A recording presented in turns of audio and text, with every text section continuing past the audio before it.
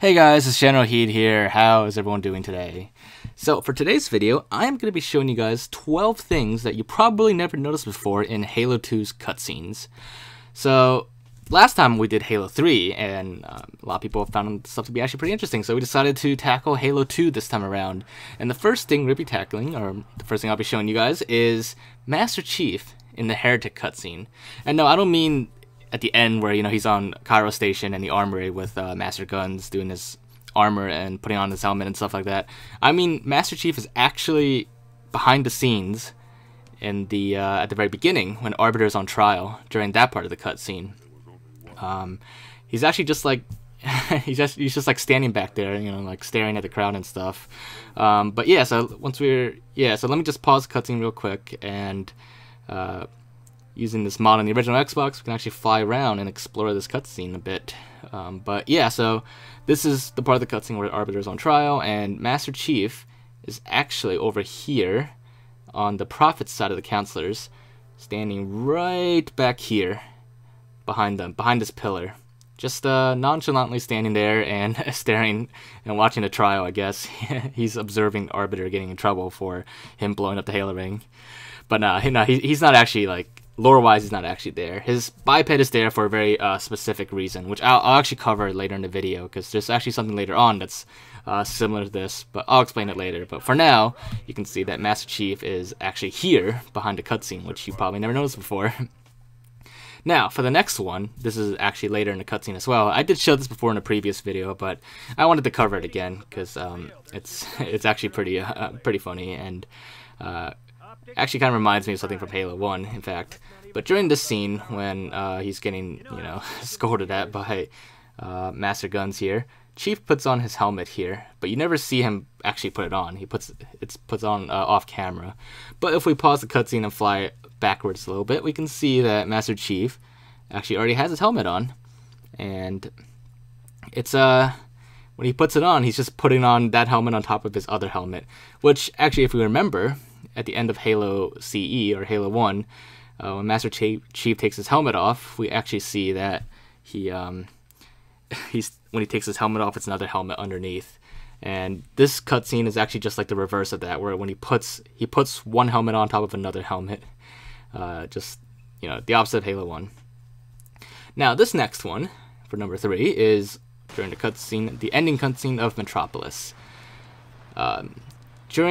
And this actually happens later on in another mission as well, but during this cutscene, when Miranda Keyes is talking to Johnson, shortly after this part, you'll see that she's talking to him on a screen, and later Lord Hood talks on a screen to her. So that screen here, if we zoom out again, is actually a mirror or a projection of an even bigger screen that's right in front of her, which obviously you never see this giant screen in front of her. And also, when she's talking to Johnson, he's like actually right behind her. But that's, you know, that part's actually a little not surprising. But what is pretty interesting, aside from Lord Hood also standing right here, is there's a giant, you know, screen right in front of her, and it's being mirrored on a little console next to her left. So that is what, whenever like you see her talking to that screen, just know that that screen is like a mirror image of that giant screen right in front of her. So you never see it though, because the camera never pans to her cockpit window. So that's why it all happens off camera. But yeah, that's where the little mini screen comes from. And like I said, every time that happens, that's where it's coming from. Every time she's talking to a little mini screen. But yeah. So, for number 4, once again, I mentioned in the last one that there's another giant screen, and this one is on Regret.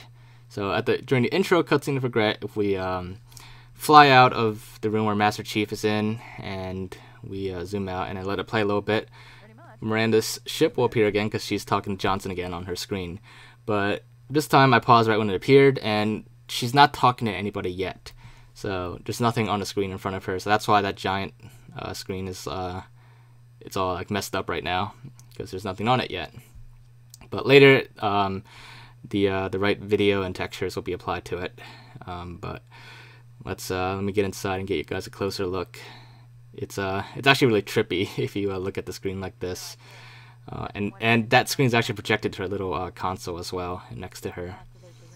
So, like I said, it's a one-to-one mirror projection of it.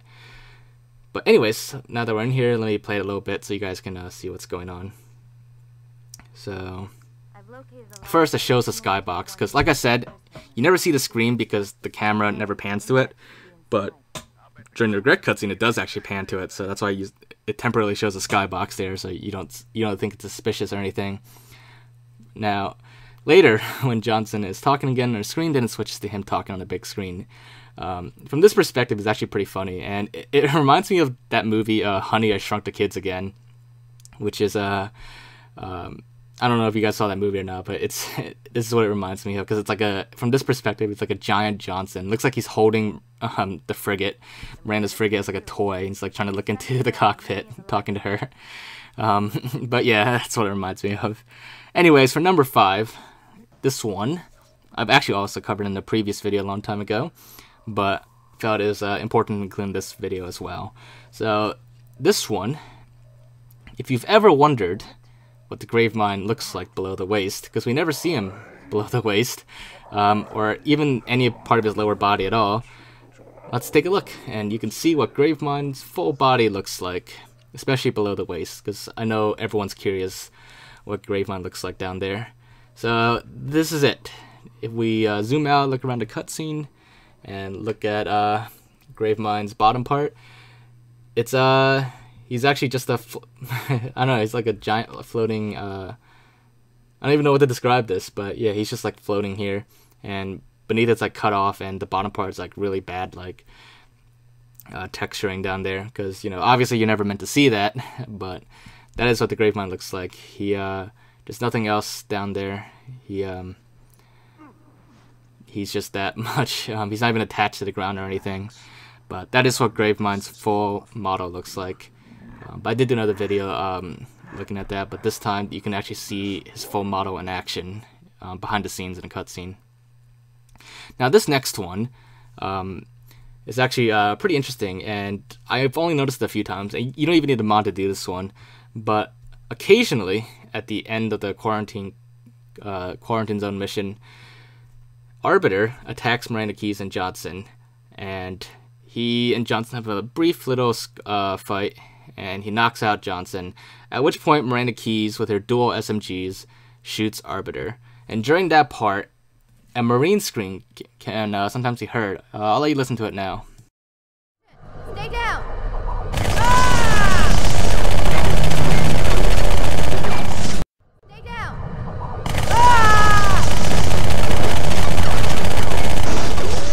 Johnson! So yeah, there you have it. It's a random scream, and to this day, I'm not really sure what causes that. That was like Miranda Keyes' battle cry, but I guess not.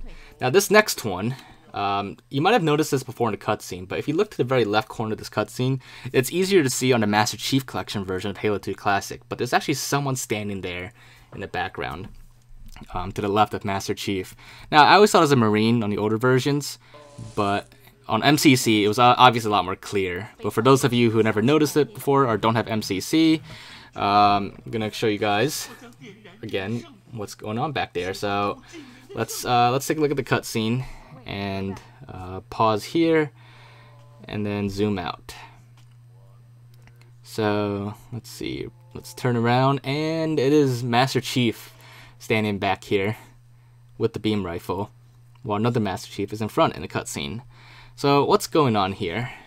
Well, in pretty much every cutscene, it uses a different biped for the cinematic. You have a cinematic chief being used here, and the other Master Chief, the one that you play as, is usually hidden around somewhere in the mission. And then later it's moved into the spawn point where you're supposed to be when the mission starts. So that's how it works. They place your player biped somewhere out there, and it's the same with the Arbiter on Arbiter missions.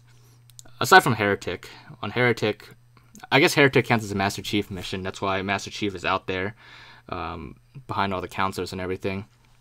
But for Arbiter missions, you won't find Chief's biped on these missions. At least I haven't checked all of them, but I'm pretty sure you don't. But you will find your playable Arbiter biped, usually not too far from where the cinematic takes place. So here on the Oracle cutscene, here is your playable Arbiter, and as if you remember, you spawned an energy sword on this mission as well. So that's what you play as, but it's a different biped from the one used for the actual cinematic that we see over here. So just a little fun fact there, I guess. But yeah, now moving right along for number 9. This one is also a little interesting. During the Uprising cutscene, actually, if you remember after the cutscene, as you move forward as Arbiter, you see a bunch of dead elites everywhere that were killed by the brutes. And there was one particular elite, the very first dead elite you see, where there's an energy sword next to him. He actually tells you, with his last dying breath, that the brutes betrayed everybody and stuff like that. Now, a lot of people dispute that and thought it was the Arbiter talking, but I'm pretty sure it's actually that elite talking.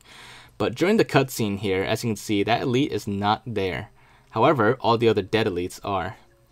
So, where is that first elite? And what makes him so special, actually? Well, let's take a look at how he appears. So, right over here, let's resume. And there you have it. As soon as the cutscene ends, at the very end of the cutscene, that elite just spawns in alive and then instantly drops dead as well. So that's where his body comes from. All the other dead elites, their bodies were already placed there beforehand during the cutscene and everything. But that elite, for some reason, is different. And he spawns in alive for like a split second and drops dead. And I'm not sure why. Maybe it was something to do with him talking to you or something. But that's what makes him different than the others. Now, this next one I pointed out before in the past, but I still think it's really funny. It happens during this cutscene here on Sacred Icon. Let's play it in slow motion so you can see. And this is in Halo 2 Anniversary, only Halo 2 Anniversary. But as the Phantom flies towards the library, it's flying backwards, which is actually, I guess, a mistake on Blur's part when they made this remastered cutscene. But you know, the cutscene's still great. It's just really funny that the Phantom's flying backwards, and a lot of people never noticed that, and even I never noticed it. When it was pointed out to me, I looked closely like several times. So I was like, "Oh, wow, you're right." But yeah, now back to Halo 2 Classic. This next one is probably something that a lot of you have noticed before, especially if you've played Halo 2 on Legendary. But it happens like only a couple seconds. But during the Gravemind cutscene, after right before Chief gets teleported to High Charity. If you play on Legendary, during this scene you'll see, if I recall, that's Jason Jones in his underwear, and he's just like floating there for like a second in a cutscene. And I guess for this one, if you never noticed that, we're just going to give you guys a closer look. And what's also interesting that it's actually, I'm pretty sure it's like very similar to the one, if not the same, from Halo 3. On Mission Halo, there's that Easter egg in that one room where you also see a similar thing. It might be the exact same, actually. I don't remember off the top of my head. But yeah, I just want to give you guys a closer look of it on this mission. Now, for our last item, for number 12, this one is outside of the post-credits cutscene. The post-credits cutscene is the one after the credits where Gravemind is talking to Cortana, and it's basically what's hinting and leading up to the events of Halo 3. Now, during this cutscene, there's actually a lot of interesting stuff outside. So we're going to pause here and fly around again. And before I show you guys what's outside this room, let me show you guys real quick where Gravemind's tentacles are coming from. So they come through this tunnel, this hole in the floor. And as you can see, I assumed that there would just be like a bunch of short floating tentacles in front of Cortana. But no, they're actually pretty long. And they actually do stretch all the way down here. Obviously they cut off like at a certain point, but it's actually pretty interesting that they showed the full tentacles going all the way up through, even though you never actually get to see down the tunnel. Right. So it is pretty interesting attention to detail. Minor, but pretty interesting. Now, anyways, once we fly outside, we can see that we're actually still on the same mission as the Great Journey. And everything that was on the Great Journey mission before the credits, a lot of it is actually still loaded in outside the map.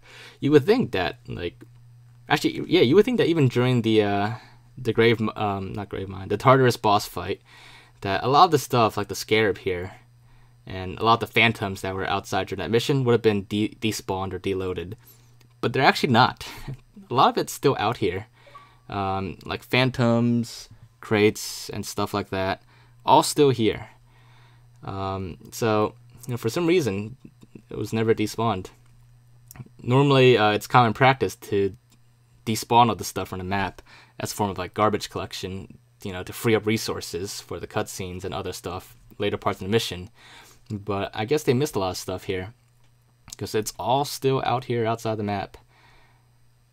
But yeah, so that's one of the little things that are outside.